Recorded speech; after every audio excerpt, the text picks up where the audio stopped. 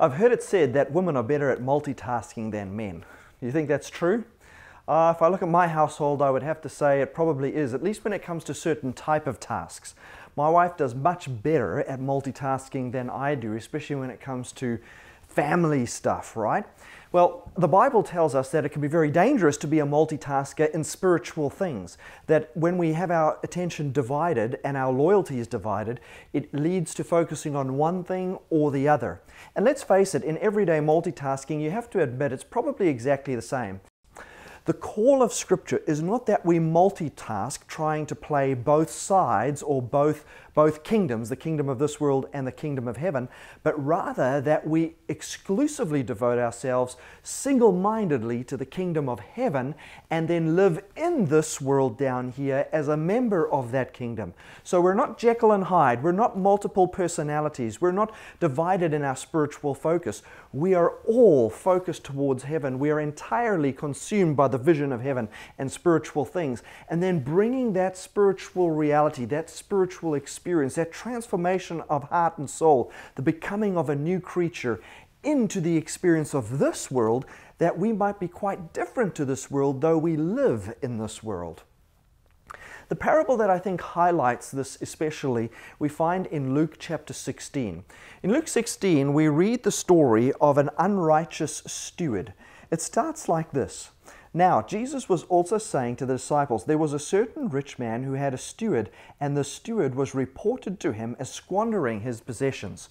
Now, a steward is essentially a manager, right? A business manager, you might say. Maybe even an accountant. Whatever he is, he has the financial oversight, maybe even power of attorney. He has the right to write out the check, to sign the check, to cash the check, to spend the money in behalf of the master.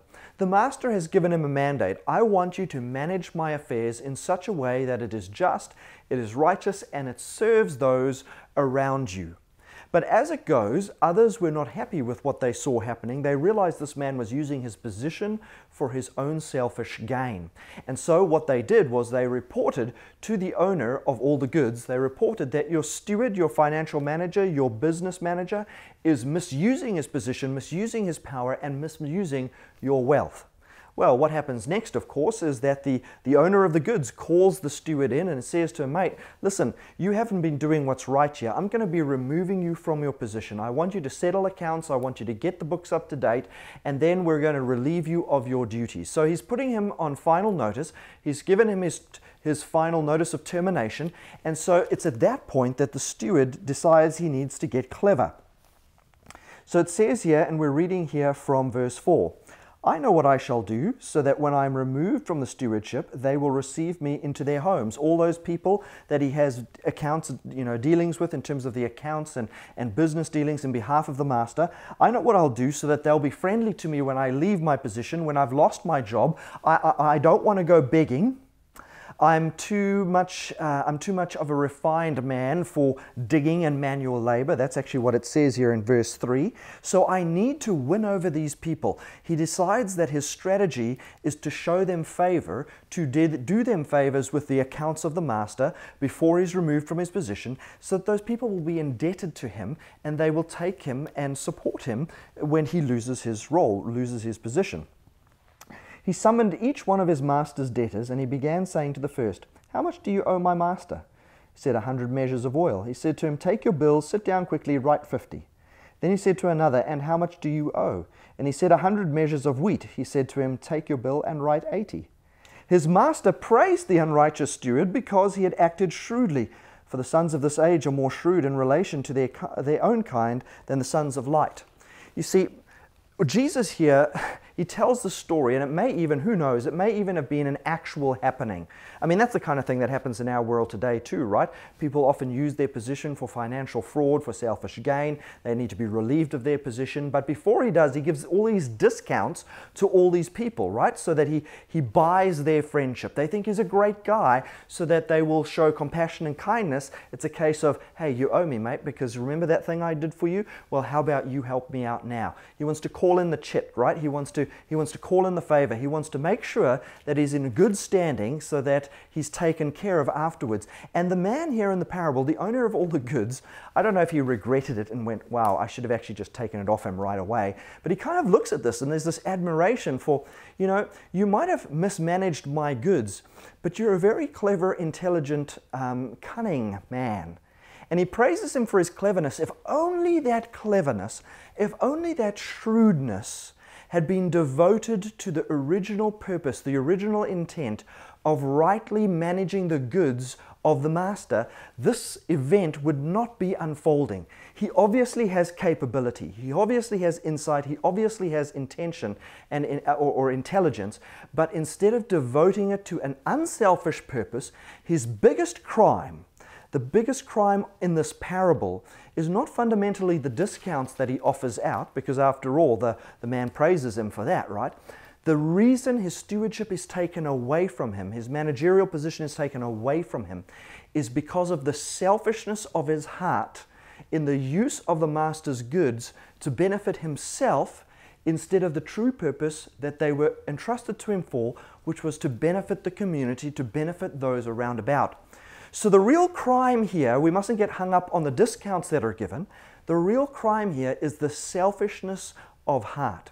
This man had to decide whether he was going to serve himself or whether he was going to serve his master. And both before his stewardship is taken away, as well as after the announcement that his stewardship would be taken away, he decides that he will serve his own interests. So he misused the goods of the master, which leads to his dismissal. That was selfish intent, selfish ambition. He then carries that over, and he's not giving discounts to others for their blessing, but because he has an end game in mind, which is that he will then be taken care of by being able to call in favors. You know that you can do nice things for other people for ulterior motives? You know that you can do good things for people that would look at you and say, wow, that's a real Christian thing to do. That's a real gracious thing to do. That's a real kind thing to do. What a philanthropic heart. What a charitable person you are. We can do things that look that way to others, but we can do them with the wrong intent or with a selfish motive. In the eyes of heaven, good deeds done for selfish purposes are not good deeds, they are evil deeds. In fact, they're probably even more evil than evil deeds are because of the deceptive nature. I mean, think about this. Could Satan do kind things if it meant that he would draw you into a trap of deception? I don't think Satan has an embargo against doing things that look kind or that feel kind. So why would his agents have an embargo on doing things that look kind or feel kind? Ultimately, though, their agenda is to secure their own position, their own favor, their own security. So keep that in mind as we keep going here. The issue in this parable is about the selfishness of heart. It's the way in which we do these good things with ulterior motives for our own purposes. Now, there is a historical meaning to this parable, and it's very simply this. Jesus is talking to the Jewish people again, to the Israelite nation. They had been entrusted to be his stewards. All the spiritual blessings had been given to them. The oracles of God, the revelations, the written word of God, the prophetic insights, the knowledge of the plan of salvation.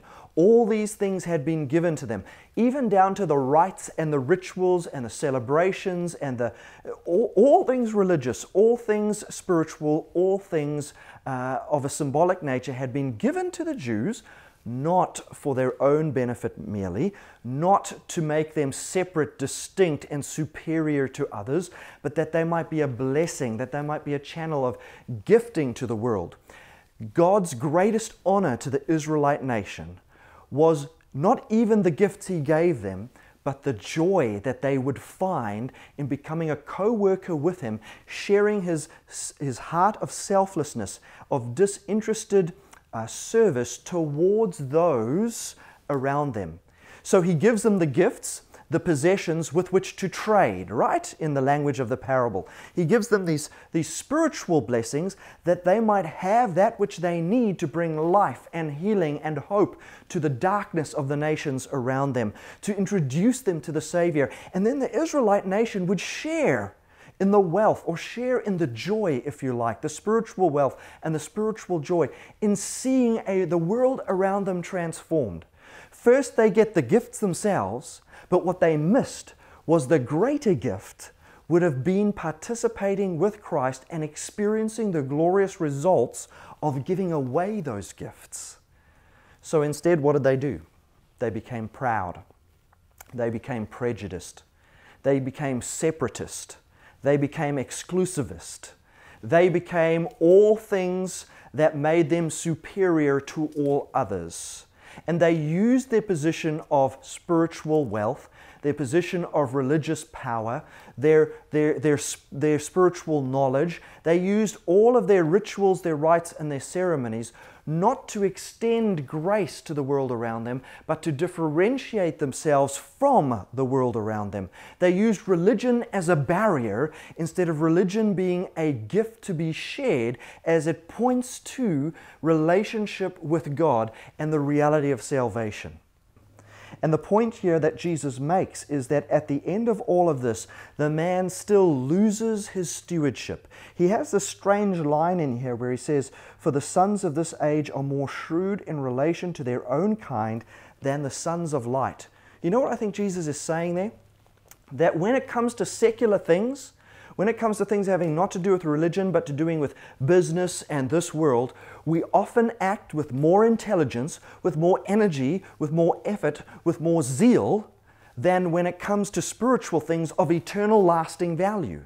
That sometimes we are more diligent businessmen because we're serving ourselves for the sake of selfish gain than we are stewards of gospel mysteries because we kind of are just not that motivated when it comes to blessing others. Is it possible that we put much thought, much energy, much effort, much work into the things of this world? We strategize, we plan carefully and meticulously, but when it comes to the work of the kingdom, when it comes to spiritual realities, when it comes to sharing the gospel of Jesus Christ, we're kind of lackadaisical. Tomorrow's another day. We don't strategize. We don't put our best foot forward. We just kind of do it as it comes along. We just muck around a little bit. Well, if we were doing that kind of thing in our business place, would we still be employed? Would we still be the employee of the month? Maybe not so much. And I think that this is the point of the parable here. How would we invest greater zeal, effort, organization, strategy, and all of that in earthly things to serve ourselves while we are not paying attention either to our own salvation or to the salvation of those around us? This is the painful question that is asked here subtly in this parable. Jesus says here in verse 9, "I say to you, make friends for yourselves by means of the mammon of unrighteousness, that when it fails, they may receive you into eternal dwellings." Because if all you are doing is serving yourself, whether in carnal spirit, whether in temporal things or whether in spiritual things, if all you're doing is serving yourself, then the only reward you will ever have is down here. So what we are called to, what Jesus tells us, aim a little higher, look heavenward, because he's saying to us, be careful of trying to multitask. You cannot serve two masters. In fact, that's exactly where he ends here in verse 13. "No servant can serve two masters, for either he will hate the one and love the other, or else he will hold to the one and despise the other. You cannot serve God and mammon." Mammon's a fancy word for earthly things, worldly things, wealth, or if we were to just translate that even more generally and yet more specifically, you cannot serve God and yourself. You cannot live for you and for the kingdom of God. It is one or the other. Because to try and hold on to both masters is certainly to lose the benefit of both worlds. Have you thought about that? You can't be fully in this world because you're kind of bound by the morals and the restrictions of the kingdom of God, yet you're not fully invested in the kingdom of God, not living the fullest of the joy, the fullest of fellowship with God because you're distracted by this world. Choose one world is what Jesus says. Choose one. Obviously, Jesus wants us to choose the heavenly kingdom. He desires our single-mindedness and our focus to be exclusively on the kingdom of God, the kingdom of heaven, obviously, but he's saying to us, choose one. That, by the way, is the same message that comes to us in Revelation chapter 3. You have 7 churches throughout Revelation, and when you get down to the end of that story, the 7th church is called the Church of Laodicea. And the message of warning that comes to that church is, you are lukewarm. And because you are lukewarm, speaking about water, I'm going to spit you out of my mouth. You should be either hot or you should be cold. Either live for the kingdom of God or live for the kingdoms of this world. But do not think that by trying to be clever, by trying to be a shrewd, cunning steward, you can have one foot in this world, one foot in that world, and you can get by into the eternal kingdom by having the best of both worlds. God says, I'm looking for people to be in or out. Preferably in, but the worst thing is half in. You know why? Because not only are you still going to suffer eternal loss, but it is a poor representation to the world around. It sets a bad example and it misrepresents the character of God, the kingdom of heaven. It is, instead of being evangelistic, it's mis-evangelistic, right? It's an aberration of the kingdom of God. People are drawn to Christ. This is what he said. He said, and I, when I am lifted up, will draw all men to myself. But when you only lift Jesus up a little way, people are not interested in that. They are not drawn to a half-lifted Jesus. He needs to be all. He needs to be everything to us. This parable of the shrewd steward, it's really about commitment, isn't it? It's really about the call to faithful service, to unselfish labor. And there's another passage in the Bible that I think hints at this as well, more than hints at it. We find it in Isaiah chapter 58. And it's a passage that was in the Old Testament, spoken by the prophet Isaiah, written by the prophet Isaiah to the people of Israel hundreds of years before Jesus comes on the scene of action to tell them the parable of the shrewd steward, right? Now remember, the parable of the shrewd steward is aimed directly at them, by extension to all of us who claim to be a part of the kingdom of God. Now listen to this. Listen to what Isaiah says about religion, about the practice of spiritual things in the time in which the prophet is living, hundreds of years before Christ. God says to them through the prophet Isaiah, verse 6 of Isaiah 58, "Is this not the fast which I choose? To loosen the bonds of wickedness, to undo the bands of the yoke, and to let the oppressed go free and break every yoke? Is it not to divide your bread with the hungry and bring the homeless poor into the house, when you see the naked to cover him, and not to hide yourself from your own flesh or from difficult relatives?" You got one of those. We've got one of those, right? Do we sometimes avoid people, even our own flesh and blood, because they annoy us, because we feel like they're an inconvenience to us, or they're not deserving of us? You know, what is genuine religion? What is true spirituality? What is it to be a part of the kingdom of God? It's not the rituals. It's not the external behaviors. It's not a mere external keeping of God's law. It's not merely the round of church and ceremony or synagogue or whatever else it is that we go to. It's not the family worships in the mornings and the evenings or the personal devotions per se. All of those things have their place, but that is not where it ends. That isn't genuine change of heart. You can do all of those things, those good things, for wrong reasons, as we spoke about earlier on, because you think you're going to merit favor with God, because He's going to look down and go, yep, 10 out of 10, gold star, you get to come to heaven.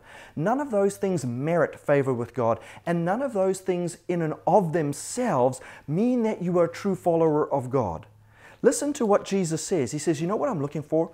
I'm looking for a religious experience that may involve all of those things we just mentioned, but where you do not hide your heart from me, where your heart is surrendered to me, where we enter into fellowship with one another, and my influence over you, my Holy Spirit implanted within you, changes your heart so that every day the people you meet, the relationships you engage with, sense, feel, and experience the kingdom of God coming to you.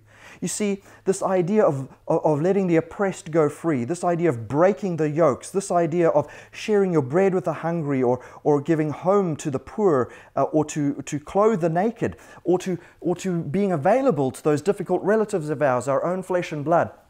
This is genuine religion. This is true spirituality.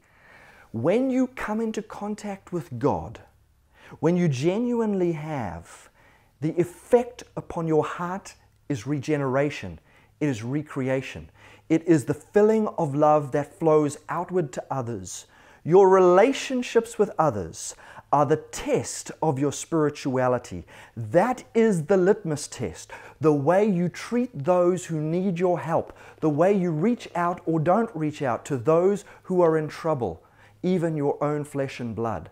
You know, I once heard someone say that you can gauge the quality of your spiritual experience by considering the most difficult relationship in your circle of friendship and family. Think about that. We often pride ourselves on those moments of victory or on those moments where things are going well between people. But what about when conflict arises? What about when you're defrauded and cheated and it calls for forgiveness? What about when you're angered? What about when forgiveness is called for? I mean, do you hear what I'm saying? Really, the real test of our Christian experience isn't the high moments of the great relationships we have. It's really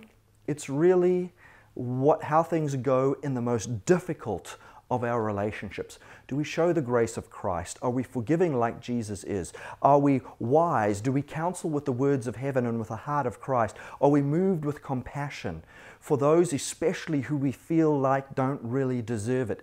These are the big questions that Isaiah asks. This is the idea of the parable of the shrewd steward that Jesus tells. Who are we living for in this world? Me, myself, and I, or Father, Son, and Holy Spirit? When you come down here to verse 10, it tells us in Isaiah 58, if you give yourself to the hungry, satisfy the desire of the afflicted, then your light will rise in darkness and your gloom will become like midday. The Lord will continually guide you and satisfy your desire in scorched places and give strength to your bones, and you will be like a watered garden. See, you and I are called to live in the presence of the grace of God, that we may spend the grace of God, manage the resources of heaven, the attributes, the character attributes, the fruits of the Spirit that God bestows upon you. These are the things He gives us to trade with in the world, to serve the world around us. The blessings He gives us in the material world are a spiritual gift entrusted to us to alleviate the suffering of others. Hey, have you ever heard this argument? If there's really a good God in the universe, if there's really a benevolent, kind, heavenly Father, then why is there so much brokenness in the world? Why are all of these things happening and there's no relief?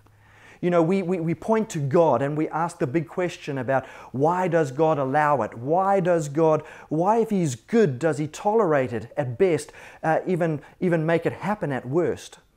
You know what I think the parable of the good steward, in a subtle way, although it's not really about that big question, it does answer the big question, because it tells us that God has given us the resources of this world, temporal resources and spiritual resources through regeneration through Christ. He has given us the resources and we are His stewards. In the Old Testament, Israel was His steward. In the New Testament, the Church of Christ, the family of God on earth is His stewards. Any believer who names the name of Jesus is His steward of whatever God has bestowed upon them. Everything you have is His. Did you get that? Nothing that we have we gotten by our own strength. I mean, think about it. Who gives you life every day? Breath in your lungs, a beating heart. Who gives you a mind to think of things? Who prompts your thoughts? Who has led you in the paths of education, given you skill and training? Who is it that gives you a renewed strength every morning? Who is it that connects you through providential leading with relationships and with people that you can work with? I mean, think about it. What do we have in this world that isn't His? And when we finally come to receive Him as Savior, as Lord, and as God, that's the place where we should be, all of a sudden our eyes should be opened and we realize everything I have is a gift. Not just spiritual things, not just the graces of forgiveness and the kindness of God, but even my earthly blessings all are a result of the kindness of God in my life. Some have greater evidences of that, some have smaller evidences, but whatever you have, whatever your strengths, whatever your unique position, it is a gift from God. And the big thing that changes in our hearts when we come into this experience, this relationship, this journey with God, we realize that we are His by creation, as is this entire world. We realize that we are His by redemption. He has purchased us back from certain death.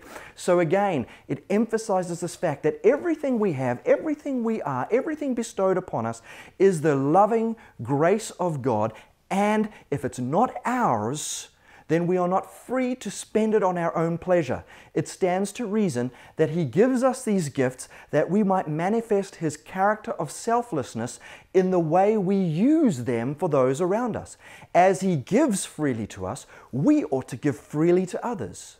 Now, I'm not saying it's wrong to take care of your earthly needs, to make sure you've got a roof over your head and food on the table. Not in the least, because He blesses you in this way too.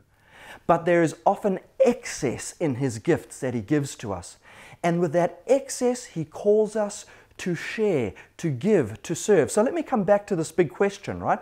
What about the inequity in this world? What about the injustice in this world? What about this good God that sits on a throne and yet all of this happens down here and we put the blame at His door?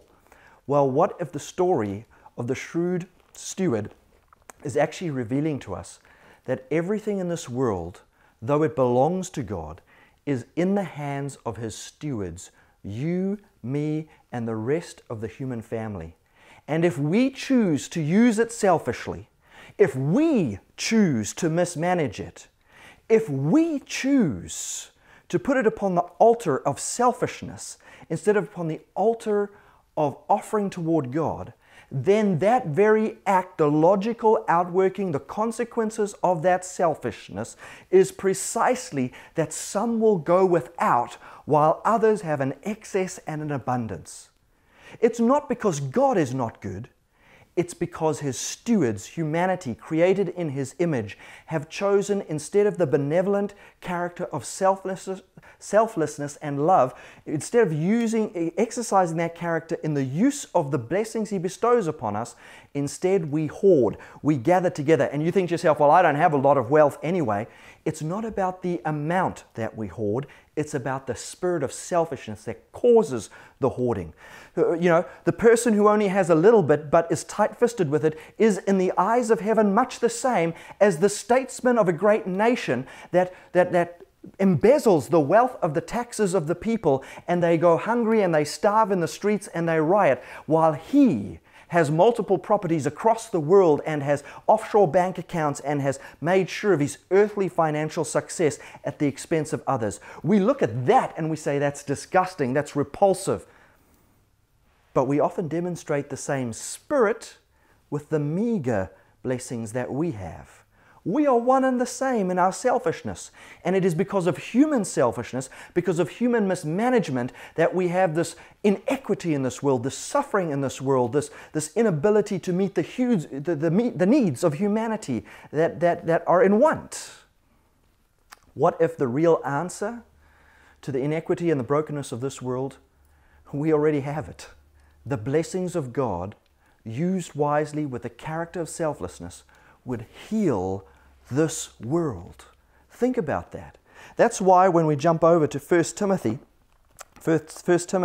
chapter 6, reading from verse 17, the Apostle Paul says this to the church: "Instruct those who are rich in this present world not to be conceited or to fix their hope on the uncertainty of riches, but on God, who richly supplies us with all things to enjoy.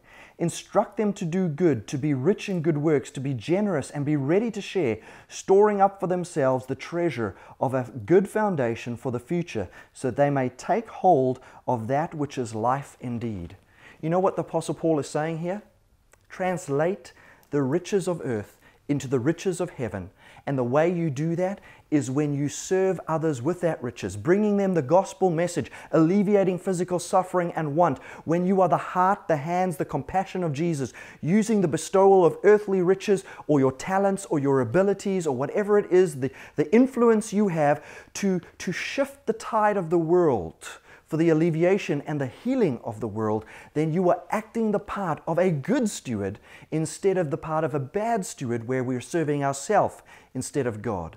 You know, when you read in the book of Malachi chapter 3, which is of course the last book in the Old Testament, and when you read there in the book of Malachi, it gives us the minimum, what I call the minimum test of our loyalty to God. And it says the following. So Malachi chapter 3 verse 8. "Will a man rob God? Yet you are robbing me. But you say, how have we robbed you? In tithes and offerings. You are cursed with a curse, for you are robbing me, the whole nation of you. Bring the whole tithe into the storehouse, so that there may be food in my house, and test me now in this, says the Lord of hosts, if I will not open for you the windows of heaven and pour out for you a blessing until it overflows. Now I want to be sure we understand this. We don't give to God to receive from God, because that's simply a business transaction. Instead, the idea of tithes and offerings are our minimum test of loyalty manifested in a financial sense, recognizing that God is the majority shareholder in our life. Like I said earlier, that everything we have is from Him. Yes, we may have put our energy and our time into it, but we only got that energy and that time from Him in the first place. We are co-workers with Him, but when God is the majority shareholder in our lives, when we realize that this is the case, He calls upon us to employ the blessings the way He would employ the blessings. Alleviate the sufferings of humanity. Bring the tithes and the offerings into the storehouse. What is that all about? Well, God said to Israel, He said, here's what I want you to do. I want you to fund the kingdom of heaven in this world. You know how you become a funder of the kingdom of heaven in this world? You return the tithes and the offerings to the storehouse, to the church of God. And as you do that, that enables the proclamation of the message. That enables those who go out there with other unique talents and skill sets, such as the preaching and the teaching of the word. They devote themselves to that, and they're supported by that fundraising mechanism called tithes and offerings to bless the world with the message of Jesus.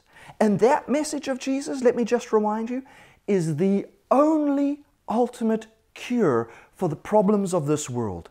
It is a good thing to alleviate suffering. It is a good thing to spend money on charities that bring food to the hungry. It's a good thing to clothe the naked. It is a good thing to do all of those things, but we are only treating symptoms when we do that. The real curse of humanity, the thing that the parable of the shrewd steward highlights for us, the real curse, the cause of those symptoms is the selfishness of the human heart. And until we dethrone the selfishness of the human heart, these symptoms will prevail, and we are simply putting band-aids on the problems of this world. And how do you dethrone self? There is no self-help book for that.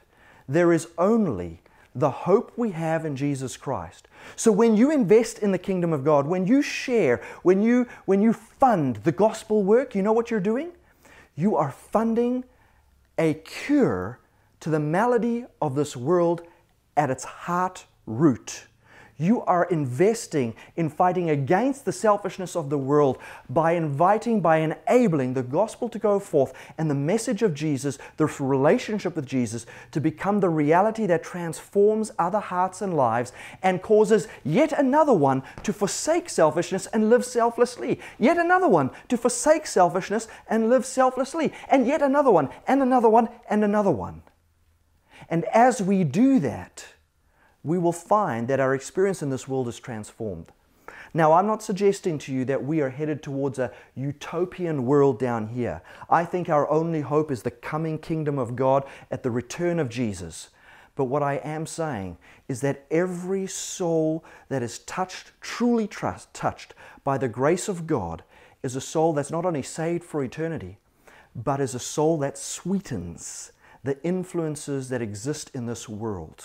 Becomes another person in the chain of transmission for the kingdom of God. And at the end of the day, what greater thing is there to be a part of than investing in the future kingdom of God? So instead of being a cunning, shrewd steward of selfish service, I invite you to step into a whole world of adventure by becoming a wise steward of selfless service, as we recognize the gifts that God has given to us, time, talents, abilities, health, wealth. All of these things are spiritual blessings bestowed from God to improve the experience of life down here, to invest in the kingdom of God for time and for eternity.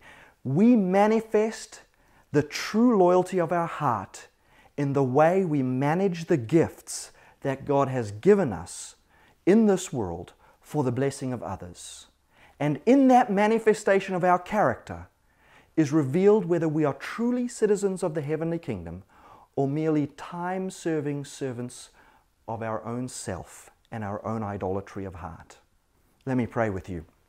Heavenly Father, I pray for the person hearing this. I pray for myself right now, Lord. that you would empty us of this plague of selfishness, that you would make us kind, generous, open-handed towards others, even as you have been all these things and more towards us. So we ask, Lord, that you would change the very direction of this world, and we ask, Lord, that your kingdom would come soon, and that we would be found to be heartfelt citizens of that kingdom in that day. In Jesus' name, amen.